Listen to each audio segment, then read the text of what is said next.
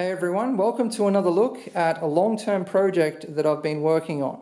Now I made a video about this a little while back and a lot of people asked for another update video because people are curious about what this actually is, because I haven't yet given anything away.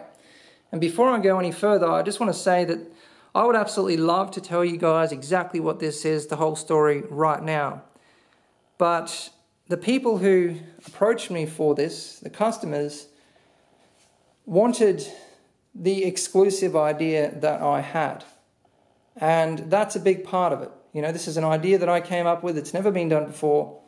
And part of the deal is that it's something that's exclusive. So if I go talking about this now, I mean, I don't mind if you guys take my ideas. That's what all of this is about. But a big company may go and mass produce it or something, and you know, then it won't be a first and it won't be exclusive for my customers. And, you know, that's an important part of this. So you'll certainly find out what it is coming up later, and you'll find out exactly what this is and the whole story. But the comments on the last video about this, I was surprised to see that a lot of people don't even think that it is computer related. Well, you know me. It's certainly computer related, but, well, I'll say that it's a computer component. But what this actually is a plug. And the reason you create a plug is to create molds. And so that is what this is for. We're creating the plug, which actually is the final product. Because from this, you create the molds, and then you use the molds to create the finished product. So this is the shape, the surface of the final product, and that's why this is the most time-consuming part of this process. This is where all of the time goes, because not only do you have to get a shape, and I actually have employed a local artist to get the shape for this. I thought that was the best thing to do, to find somebody creative enough to come up with a shape based on, what the customer requested. And, then the surface has to be absolutely perfectly smooth, because that defines the surface of the finished product. So this is a plug. The next step is to create molds. And what I'm doing here is vacuum forming composites. That pretty much says it all. And it really gives it all away. But anyway, you can see that it's really changed since last time. I mean, the main thing is that it's different colors. You can see all of the different materials that have been used here. So this is fiberglass and body filler. And when you take on something like this, I mean, this is a truly massive undertaking, particularly for one person. Me. This is something that's usually done by a whole team of people and experts and, the equipment, thousands and thousands of dollars worth of equipment, all of that. And so it's a massive undertaking. And always with firsts like this, you run into brick wall after brick wall and massive setbacks. And we did have a massive setback. I actually finished this after months of work. It was ready for the final steps. And the final steps take really no time at all compared to building the plug. And we sent it off to the expert to be finished off. And he was going to create the molds and do the final step, the vacuum forming. And he actually knocked it over and smashed it. And we repaired it again, and then we gave it back to him, and he wet sanded it, but he didn't just wet sand it, he completely soaked it in water. And the water went up through the base, which is actually wood, and soaked into some of the materials that, well, most of the materials this is made from are waterproof, but some of them are not.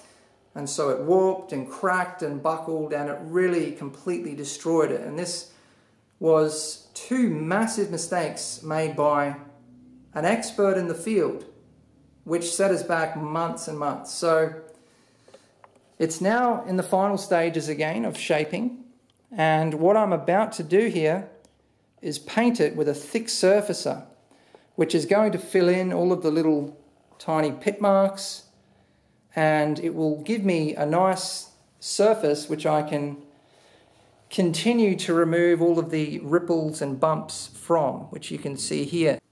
So I have here my beautiful Develbis spray guns, and the one I'm going to be using today is this one. It's a primer gun. It has a 2mm HVLP nozzle, and the reason I need the 2mm nozzle is because what I'm spraying here is basically like a primer. It's a surfacer. It's very thick. It's actually 2-pack. So I can't use this gun here because this is for top coat and clear coat. It has a 1.3mm nozzle. But these are the guns that I use. I use these to spray the Case Labs Magnum TH10A for Client Build 20. And you know, before I got these, I really didn't think having a good gun makes a difference, but it certainly does. If you compare a high-quality gun like this to a cheap gun, the difference is absolutely incredible, and you know it straight away as soon as you start spraying. The finishes that you can get, there is definitely a big difference. I mean, don't get me wrong, you can still get a good finish with a cheap gun. It's just a lot easier with a gun like this to perfect all of your adjustments and to get that perfect surface.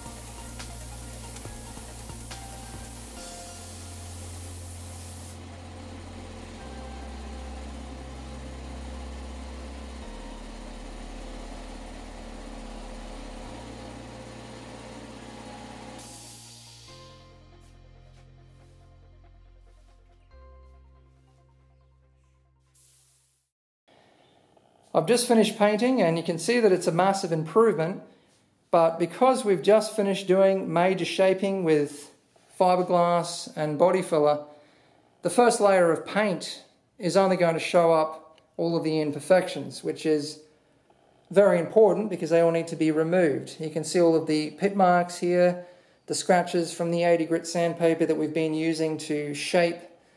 But more importantly, the flat spots, the dips, the bumps, you can kind of see it down on the bonnet here. And there's actually a big run here, and that's because I've deliberately laid on this surfacer as thick as I possibly can. I mean, a little bit of a run here and there doesn't really matter at this point. The point is to get it on as thick as you can to kind of save time. Instead of doing lots of coats and sanding in between, if you can get it on really thick, it gives you a lot more to work with when you start sanding. So risking a little bit of a run here and there at this point is something that needs to be done, but certainly a big improvement. And at this point, I'd say we're about 2/3 of the way through the entire process.